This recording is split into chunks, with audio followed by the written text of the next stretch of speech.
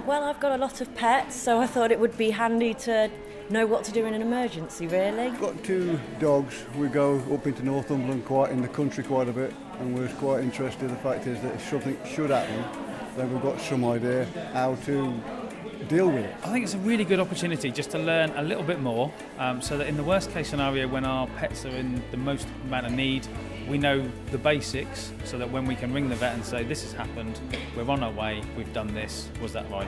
Knowing what to do if they've cut themselves, obviously having so many cats, sometimes they get into little bits of fights, and it would be good to know how to treat that in the first instance. And would you recommend that other people come along and do something like this if they've got pets? Definitely. It is a must, I think so, yeah. I think it's every pet owner should come across and see what's worth. Well, Mark Thurkle is a vet. He's head of Forest Vets on Gregory Boulevard. And you're putting on an evening, aren't you, Mark, where you can learn basic first aid for your pets. Thank you very much, Mark.